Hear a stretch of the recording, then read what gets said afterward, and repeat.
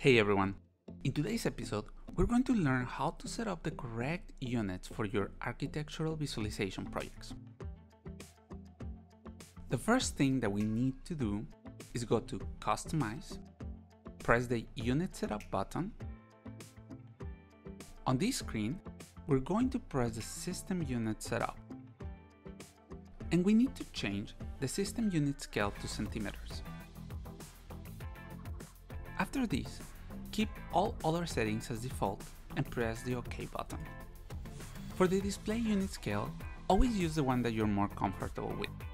As I like to work using the metric system, I use centimeters for architectural projects and only use millimeters for furniture modeling or if I require fine details on my architectural modeling. After selecting your display unit scale, press the OK button. What happens if I want to use inches but I have selected centimeters or the other way around? The good news is that 3dsmax has a built-in converter. To show you how to use it, we're going to create a 50 by 50 by 50 box.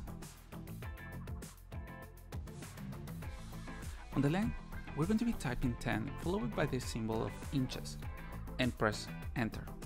You can see that 3dsmax is converting this automatically to 25.4 centimeters.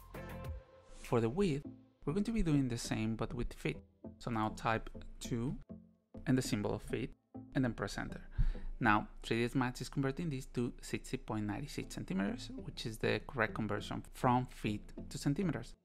To finalize, type on the height 1 meter. Once again, 3dsmax is now converting this to 100 centimeters.